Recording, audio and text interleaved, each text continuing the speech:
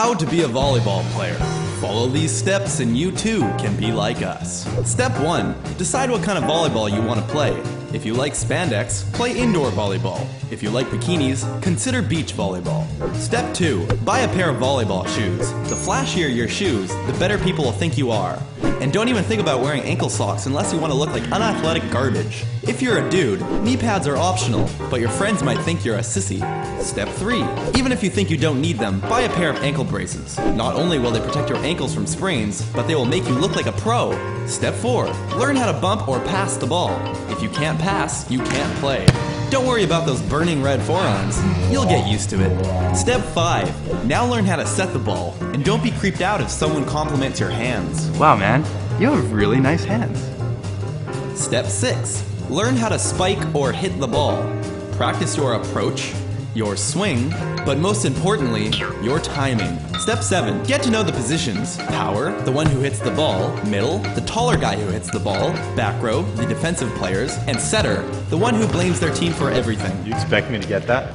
You're way too slow. It's not that hard. One pass, that's it! Step 8. Learn what a libero is and choose how to pronounce it. Libero, libero, libro, libero, or libero. No matter what you choose, you will always be wrong. Step 9. Know what kind of volleyball player you are.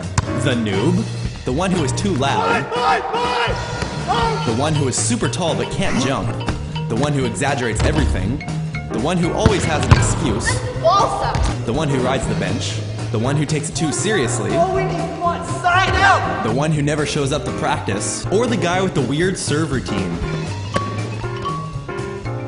Step 10. Learn volleyball jargon such as the following. Spike, set, tool, kill, float, line, pipe, seam, ace, dig, free, roof, pokey, pepper, touch, tip, shank, side out. Learn how to set up a volleyball net. And don't forget to carefully release the crank when there's tension on it, unless you want this to happen. How'd you hurt your hand? Oh, I heard it in volleyball. Oh, did you fall? No, I was just setting up the net. Step 12. Get in the habit of calling for the ball. If you don't call mine, this might happen. But even if you do call the ball, this might happen. Step 13. If you're a dude, get used to people making fun of you. Volleyball? Isn't that a girl sport? You have to wear spandex? Why don't you play a real sport? Step 14. To prevent or protect hand injuries, wrap your fingers with tape. Remember, there's no such thing as too much tape. Step 15. Pay attention to where you should be on the court at all times, or else this will happen. Wait a minute, guys. How do we screw up the rotation? Why are you there?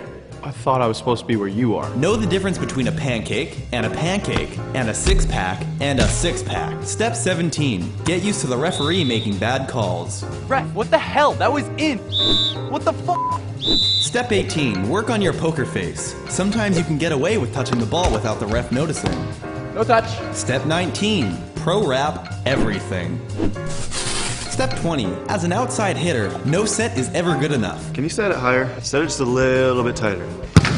Okay, not so tight. Give me like 3.5. Volleyball is a game of split decision making. Get in the habit of calling balls in or out. In.